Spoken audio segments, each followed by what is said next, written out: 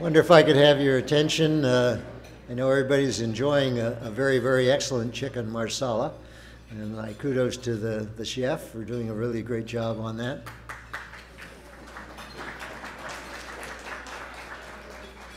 I'm Ray Remy. I chair of the Rose Board of Governors for the Rose Institute, and we're delighted to be a sponsor for this luncheon. It also is a luncheon that precedes the regular meeting of the Board of Governors and then our meeting with the members of the Rose staff and the students. So it's a very special and important day for us. And we're delighted that we could be here as the host for this particular luncheon and talk about a subject that is clearly on everybody's mind and hopefully will be in 2 weeks. A lot of people kind of throw up their hands about the situation politically in our country. And they wish for the good old constitutional basis back to our founding fathers when we had a much more civil society. On the other hand, George Washington served 2 terms, and at the end of his second term, much to people's surprise, he chose not to continue as the president. And part of it was because he was just bitterly disappointed at seeing the partisan divide that had split the country. The founding of the Whigs, the Tories, the fact that on one side he had a Hamilton and he had an Adams, the other side he had a Jefferson and he had a Madison, and the parties and the country seems to be coming apart in terms of bitter controversy, and he couldn't wait soon enough to turn the job over to John Adams. And of course, John Adams, if you had gone and see the play Hamilton, King George said, "Who's succeeding this royal king, George Washington?" And someone said, "John Adams." And he said, "That pitiful little man." So indeed, political discourse way back in the 1700s was there. And you look back at, once again, the good old times of the Constitutional, in which you had the Vice President of the United States shoot and kill in a duel one of the leaders of the other political faction, in Alexander Hamilton. We haven't quite sunk to that depth in this cycle, but sometimes I think we're getting close. Abraham Lincoln, a few years later, he had to sneak into Washington for his own safety because there were so many threats on his life and the country was so badly and deeply divided. And he did not want to be seen in a public way because of the fear that somebody would be after him. And what a presence of the future that indeed was. We look at now, in a height of, a lot of people say, total incivility. We look at a time in which we are divided, as many people said, by great tribal separations. We look at a situation in which we are greeted each day by pipe bomb threats, and we are indeed in a strange and awful world of Trump. Not saying Trump is awful, but the world around it seems to be resolved that way. We're fortunate to have with us one of the CMC family members that we are most proud of, not only an outstanding historian in terms of our American political history, but a person who's called upon from time to time to give his very wise and prescient views of the political scene.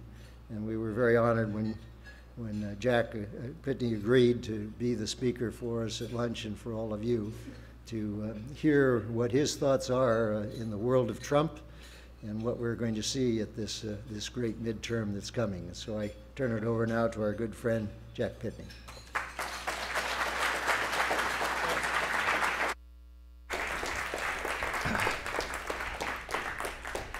Okay, now, as some of you know, 2 years ago,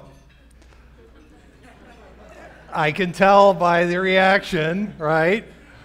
I stood here and very confidently predicted the outcome of the 2016 election. I mean, going state by state, looking at the polling data, the campaign finance data, and predicted that Hillary Clinton was going to win day before the election. Last week, an old friend, so a lot of you know, Steve Frates, came to visit me specifically for the purpose of getting my predictions on the 2018 election so he could bet the other way.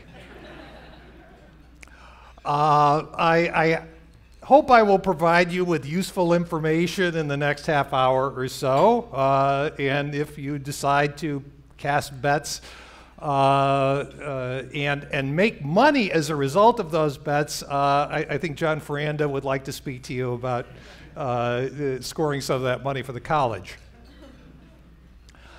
Midterm elections. We're fortunate in this department to have a leading expert on midterm elections, Andy Bush. Strongly recommend his book on this subject.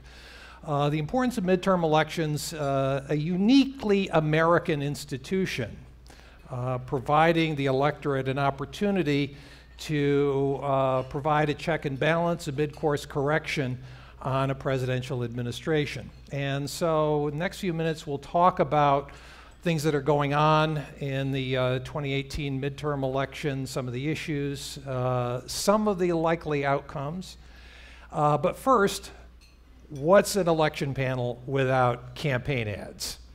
So we're going to start with three different kinds of campaign ads. The first I call the O. Henry ad. If you're familiar with American literature, O. Henry was famous for short stories that sometimes had surprising endings. The congressman isn't doing anything to help rural America. Paul's absolutely not working for his district. If they care about health care, they care about their children's health care, they would hold him to account. If they care about jobs, they would hold him to account.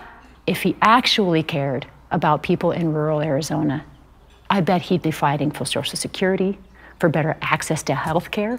I bet he would be researching what is the most insightful water policy to help the environment of Arizona sustain itself and be successful. And he's not listening to you, and he doesn't have your interests at heart. My name is Tim Gosar. David Gosar. Grace Gosar. Joan Gosar. Gaston Gosar. Jennifer Gosar. Paul Gosar is my brother. My brother. And I endorse Dr. Brill. Dr. Brill. Wholeheartedly endorse Dr. David Brill for Congress. I'm Dr. David Brill, and I approve this message.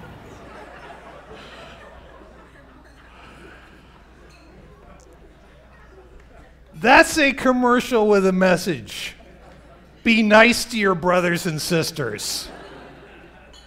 You may run for office someday, and you don't want them in an attack ad.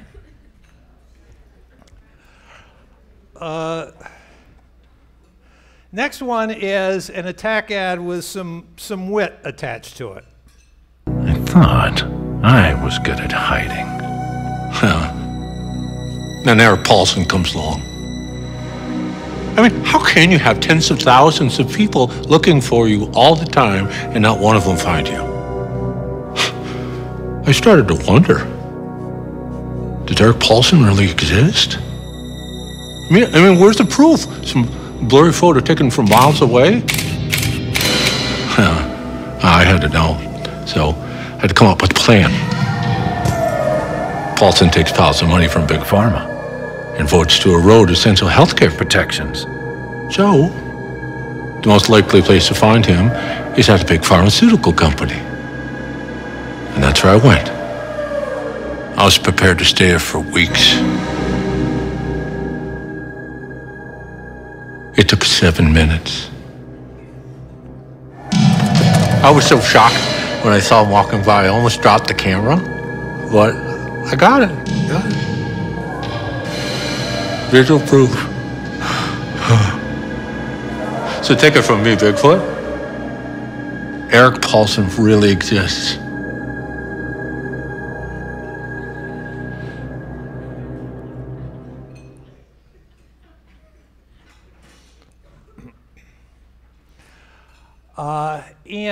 The point there is, funny, yeah, but more serious point, the health care is a major focus of Democrats. Particularly, you're going to be hearing a lot about health care from Democrats in the next couple of weeks, which is a very good issue for them. And we can talk about that in the Q&A.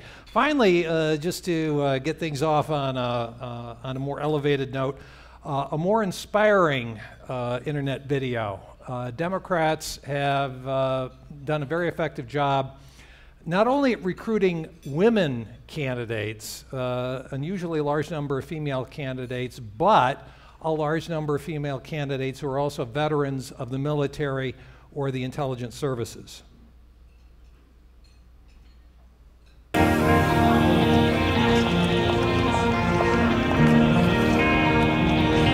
Before I decided to run for office, before I became a combat search and rescue pilot, I followed my dreams. I wanted to be a fighter pilot.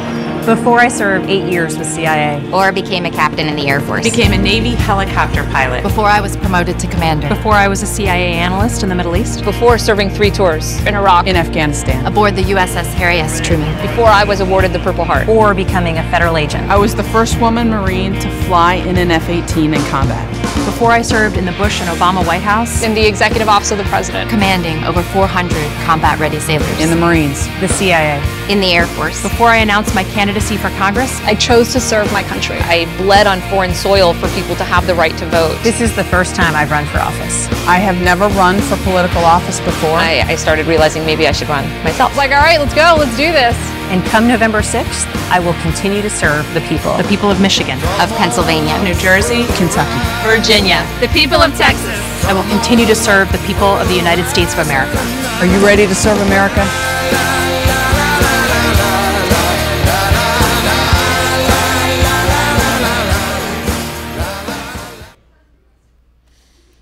Okay, so that's, I think, a really, really good ad. Now, whether it really has any impact on the electorate remains to be seen. Very often the candidate who runs, oops, I meant to do that. Very often the candidate who runs the best ads doesn't get elected. There was a case several years ago, those of you from Oregon may remember a candidate named Monica Webby, who was a surgeon, and there was this heartwarming, absolutely, you know, I still get verklempt just thinking about it, about her saving the life of a baby, and just an amazing ad. But it turns out that if you remember the movie Fatal Attraction, in real life she was actually Glenn Close, and when that came out, that was kind of the end of her chances of getting elected.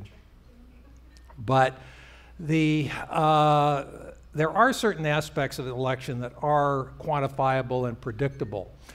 One of which is this, and you know, there's a lot of uncertainty about individual races, but one thing is pretty clear: the president's party is likely to lose seats. And if we look historically,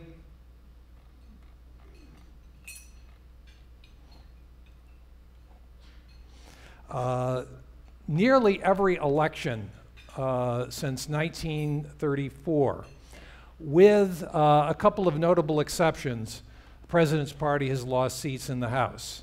The exceptions, some of you may remember, were 1998 in the middle of the impeachment controversy. Democrats actually gained seats in the House of Representatives. And that was a clear reaction to what was a very unpopular effort to impeach President Clinton. 4 years later, in 2002, Republicans gained seats in the House. That was in the aftermath of 9/11. President Bush, we remember now, was a very unpopular president, but for about a year and a half after 9/11, his approval ratings were quite high, which leads to the next graph here. Unpopular presidents have a tendency to bring their parties down. As you can see here, George W. Bush was pretty popular at the midterm. Other presidents were not. Barack Obama, his first midterm, his numbers were way down. And so you can see some definite similarities between that and Donald Trump.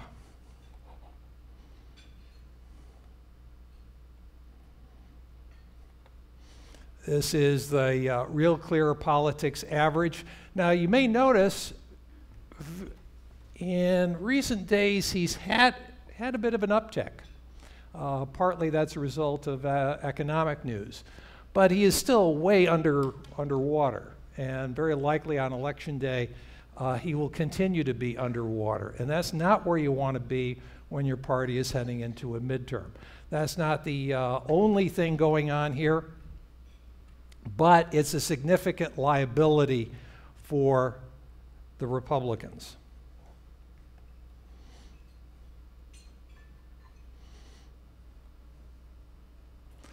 Another liability which is related to the first is retirements. And you could scroll through the list. You'll notice the list of Republican retirements is considerably longer than the list of Democratic retirements. This is a danger side. This is something of a self-fulfilling prophecy. When politicians reckon that they're going to lose the next election, they may decide that's the best time to get out of Dodge and voluntarily retire, leave with their head high and their campaign treasury full so they can live to fight another day. And when so many people retire, that's a sign that maybe they figure things don't look so good. And in turn, that worsens the prospects for the party in power because, as everybody here knows, incumbents are more likely to win re-election than open seat candidates or challengers. So the retirement of incumbents opens a lot of opportunity for the opposite party. So you take Trump's unpopularity, you put it together with a large number of Republican retirements, and you get a situation where the Democrats have a serious chance of taking control of the House of Representatives. Now here's the party breakdown. Currently, 235 Republicans, 193 Democrats. There are a couple of Democratic vacancies that are pretty much certain to remain in the Democratic column, so think 195 instead of 193. So Democrats need to take 23 Republican seats to get a majority in the House of Representatives. Well, can they do it? Well, pollsters have a question they ask. The wording varies, but if the election were held today, would you vote for the Republican candidate or the Democratic candidate for Congress in your district? 538 tabulates a variety of different polls, but the average central tendency is pretty clear. Democrats have been leading on this for a long time. And if you look at the very latest numbers, 50.1, by average, 50.1% say Democrats, 42% say Republicans. So, if you had a popular vote, absolutely positively clear Democrats would win. However, we do not have a national popular vote for Congress any more than we have a national popular vote for president. Because if we did have a national popular vote for president, my prediction of 2 years would in fact have come true, and we'd be looking at the first midterm of the Hillary Clinton administration. But we don't. And we do not have a direct popular vote for the House of Representatives. And this is absolutely crucial in understanding the significance of the margin and the necessity of looking at seat-by-seat ratings. Given that we have so many Rose Institute people here, what I'm about to say is not going to come as a huge surprise. There is this phenomenon called gerrymandering. And yes, given that we're here, Rose Institute people, we all know it's pronounced with a hard G. Okay, lots of nodding heads. Yes, he said it right. And there are several states with pretty egregious Republican gerrymanders. As a lot of you know, the process consists of cracking and packing. A lot of districts, Democrats are packed into a small number of seats where there are a lot of wasted votes. But really important to understand, it's not just gerrymandering. In fact, it's mostly not gerrymandering. The bigger problem for Democrats nationwide when it comes to any kind of district election is this. Democrats like cities. Democrats like jamming together in one place. Take Los Angeles. You could fire a cannon down most streets in Los Angeles and not hit a Republican. So in Los Angeles, you have elections for the House, you have elections for state legislature. Democrats typically win 70, 80, sometimes 90% of the vote. Yay, but that means that vote is not very efficiently distributed. On the Republican side, the vote is a bit more spread out. You have some heavily Republican districts, but it's not the same as with the Democrats. So we get to election eve, and you see the generic vote. Democrats are ahead by 2-3 points. They're not going to win. Republicans are going to win. So that's why the margin is so significant. And a lead in the generic vote doesn't necessarily mean that the Democrats are going to win control of the House of Representatives.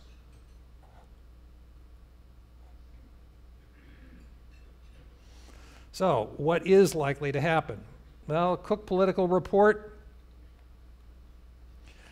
looks seat by seat, and as you can see by the seat-by-seat ratings, you can see Democrats are actually in a pretty good position.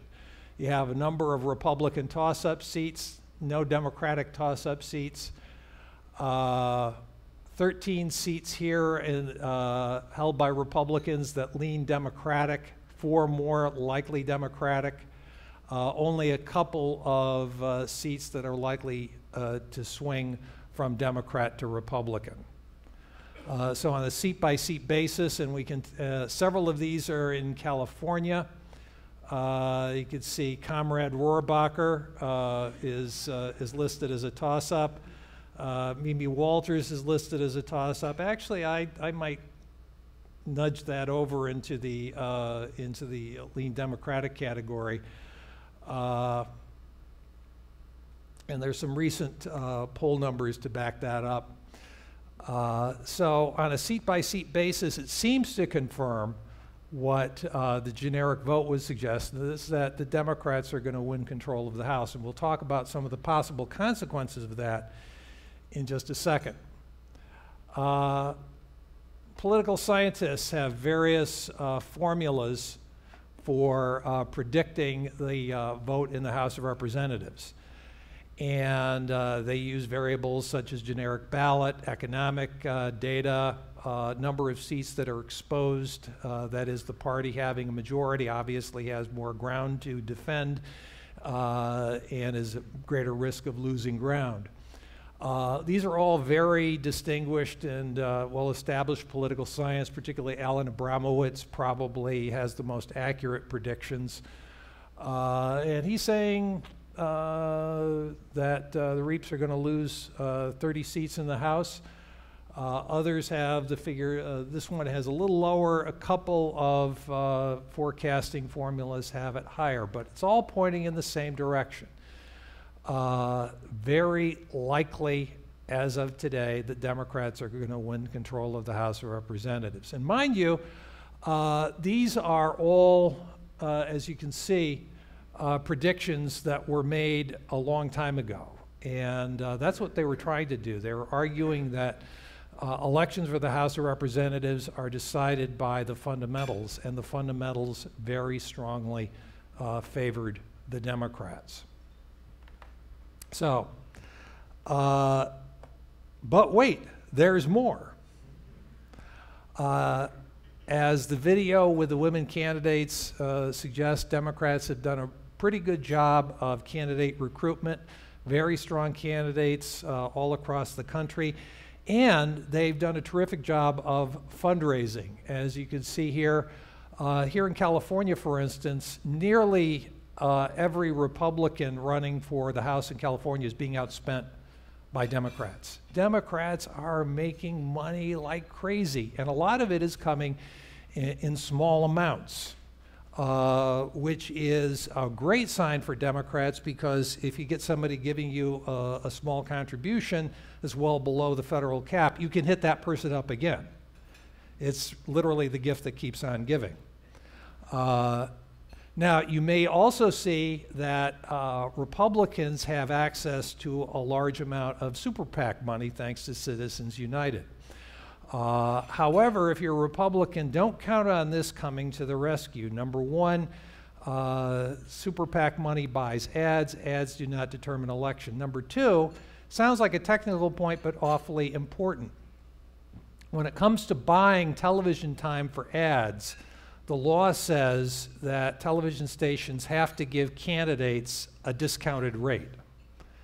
Super PACs do not get the discounted rate.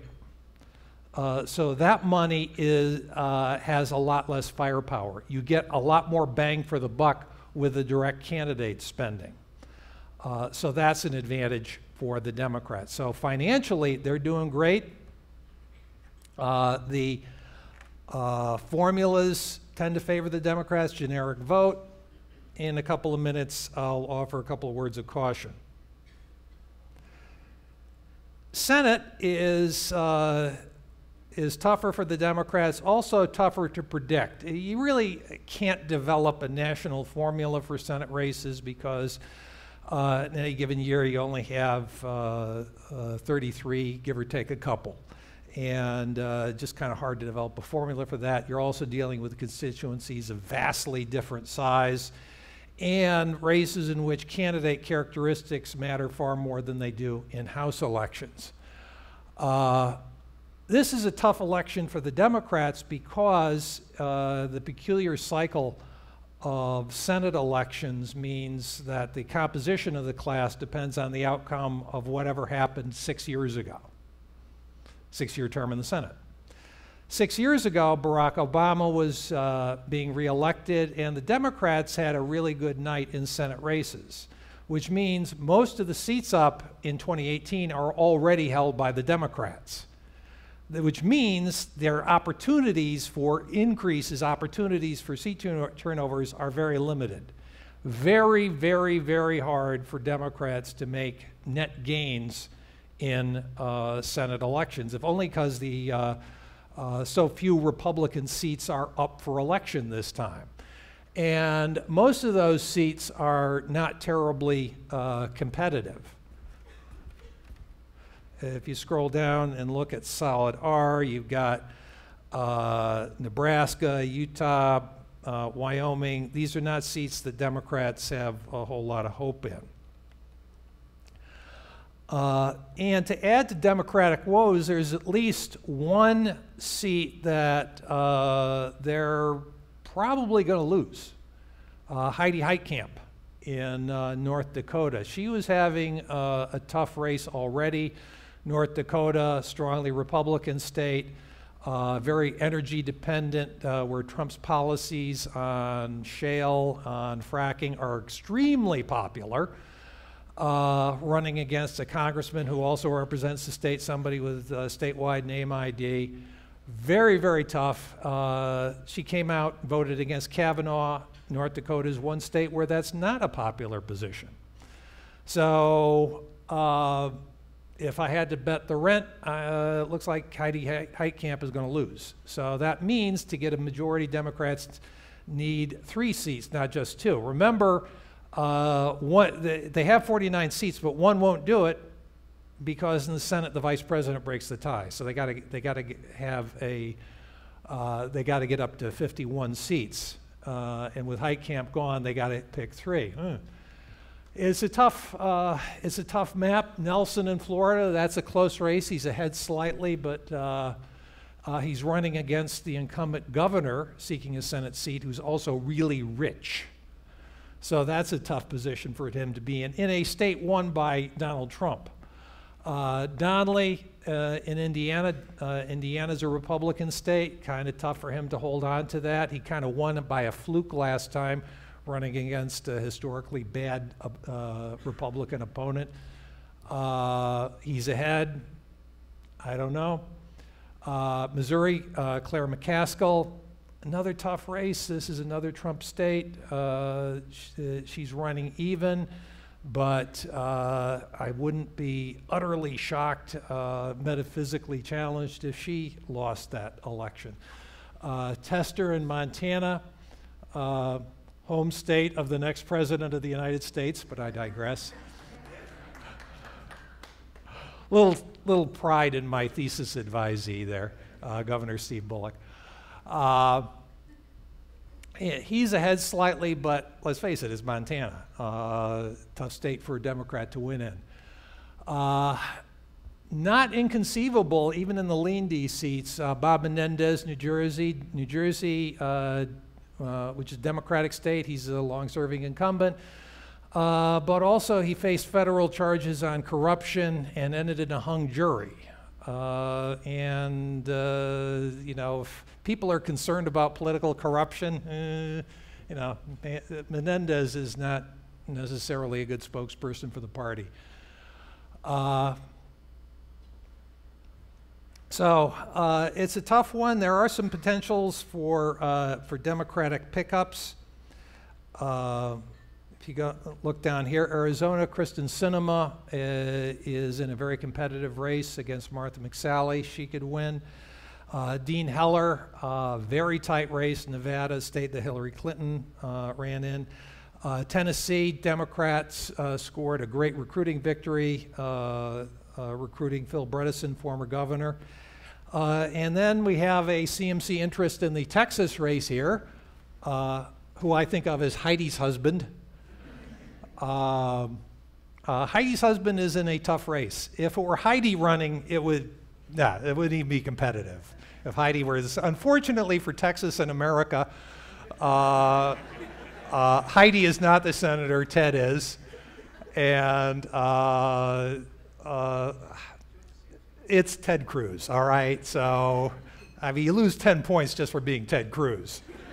Running against Beto O'Rourke, who is doing a fantastic job of fundraising. I think Cruz is going to win in the end because it's Texas. But we'll see what happens there. So it's a tough one for the Democrats to take the Senate, even if they do well in the House. So let's start to wrap up and look at various scenarios. After 2016, I vowed I would never be trapped into the situation again of offering a single prediction. So in lieu of a single prediction, I will give 3 different scenarios. Scenario 1, the most likely one, that if I were doing the single prediction, which I'm not, it would be this. Democrats pick up anywhere from 25 to 35 seats, and with that, control of the House of Representatives. No net change in the Senate. My hunch is we're at 51-49 now. That will be 51-49 after. Heidi Heitkamp is going to lose, but Democrats will probably pick up 1 seat to offset that, but no net change. I think that's the most likely outcome as of today. Now, what does this mean? Investigations. Democrats take control of the House. They're not going to be able to pass any legislation that gets into law because the Republicans will control the Senate and Trump will remain as president. But the one thing they can do is run lots and lots of investigations and expect them to focus on that a lot. And here is a fun fact straight out of US code, which is one reason why Trump is crisscrossing the country and working so hard right now.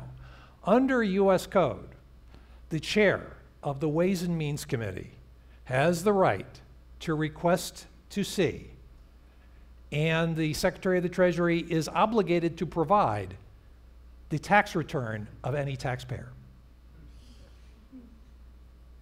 So Democrats take a majority in the House. US code says they can get Trump's tax returns.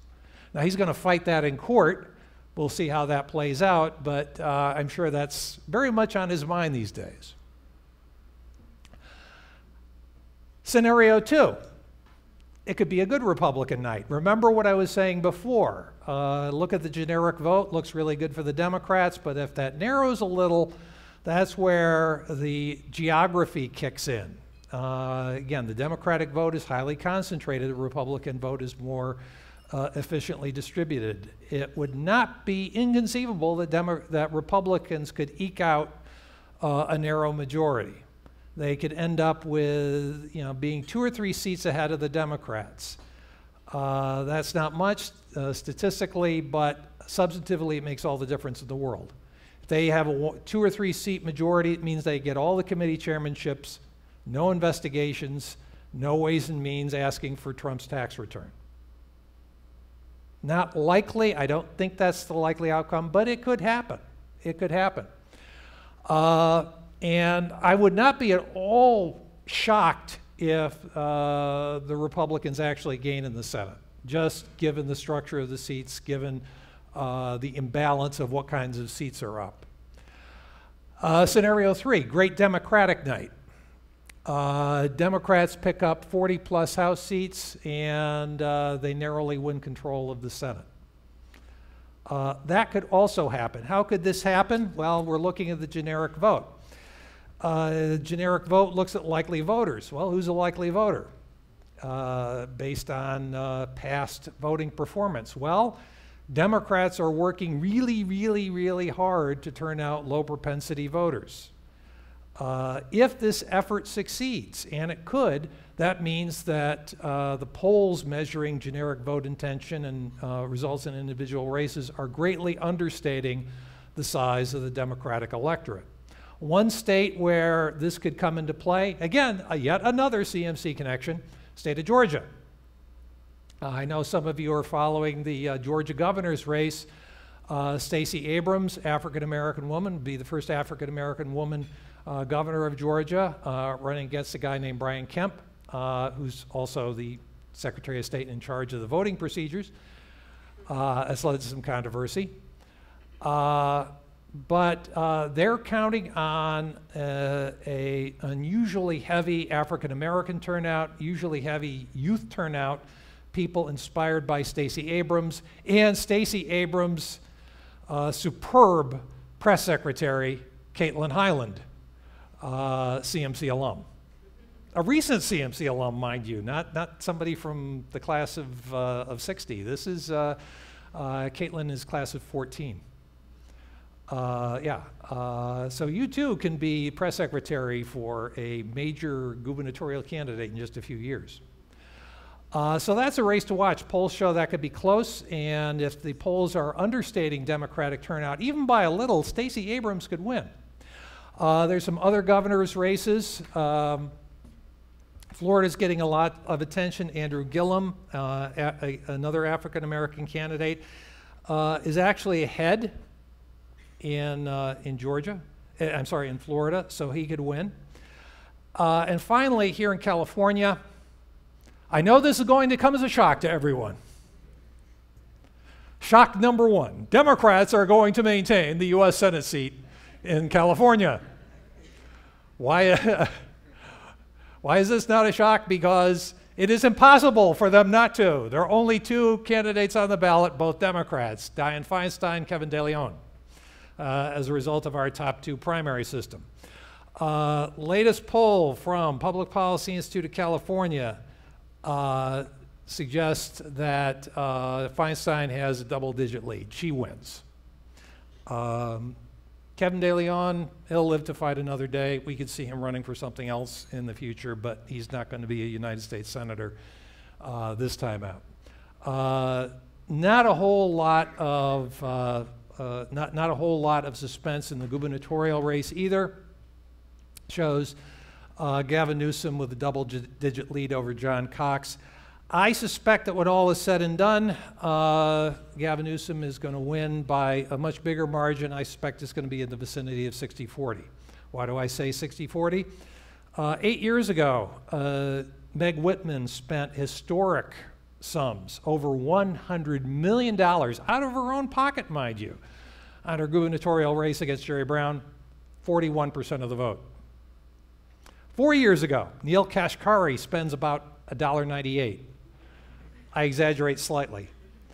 but not much. Neil Kashkari could have self-financed a run for state assembly, but he just was not rich enough to run in the state of California. He gets 40% of the vote. That's basically what a Republican gubernatorial candidate is going to get in California. Cox has not been able to raise a lot of money, not been able to do most of the things that a candidate needs to do. His one debate with Gavin Newsom was on public radio on a Monday morning. That was not exactly what you would call a breakout moment. If he should win, that would be an upset of historic, if Cox should win, that would be an upset of historic proportions. So that's what's likely to happen, and I think we have some time left for questions.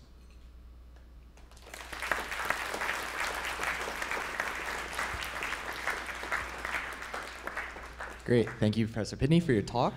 We'll now open it up to questions. As always, students get priority.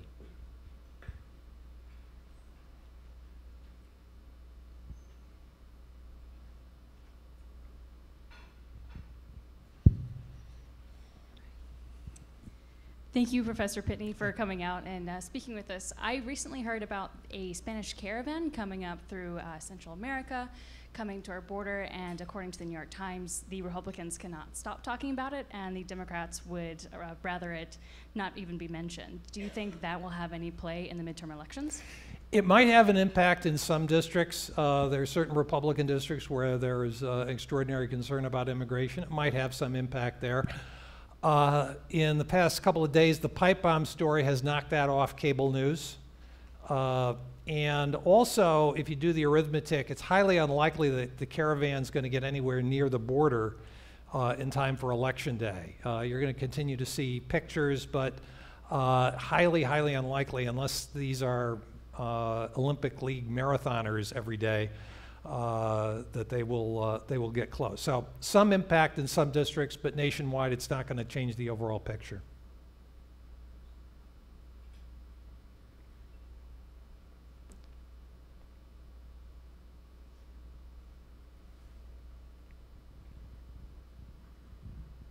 Thanks, Professor Pitney. So you mentioned briefly how Democrats could have a great night if there's above average voter turnout among low propensity voters. I was wondering if you could expand upon what are the arguments for or against, and where do you fall on the question of whether Democrats' animus against President Trump will likely lead to greater voter turnout? Okay, argument 4 is just talk to any Democrats. One group that has tended not to turn out in high numbers is young people. Well, guess what? Young people don't like Trump. Some of you have seen me in class. There's a map of every precinct in the United States and how it voted in this election. This precinct, Gary Johnson got more votes than Donald Trump. It was something like 90% for Hillary Clinton, and Johnson and Trump split the rest. Is this so? One way this could benefit the Democrats if there's an unusually high turnout among young people. However, one problem for young people is registration. You have to be registered to vote. A lot of young people aren't registered. Here in California, we now have same-day registration. That might help the Democrats in some of the close races in California. So that's something that could go either way. I don't know. I just don't know how young people are going to vote. I suspect it could be higher than usual, but at this point, we don't know. Latinos. Trump, for obvious reasons, isn't particularly popular among Latino voters. Guess what? Two years ago, we did not have especially high turnout among Latinos. It just didn't happen. If I were a lot of you know Clark Lee, my old student who's helping run the Democrats in California. I'm sure this is one of his big frustrations, trying to generate higher Latino turnout, because politically a lot of low-hanging fruit there for the Democrats. If they can gin up Latino turnout, that's going to be big in California, Texas, New Mexico, Florida. We'll see how that happens. African American turnout. I suspect that is going to be higher. Polls indicate that. You've got, again, a couple of state races, Georgia, Florida, some others, where you have very, very strong African-American candidates. That could make a difference. But again, you just are not going to know until Election Day. So my guess is Democrats are probably going to have good turnout, but we'll see.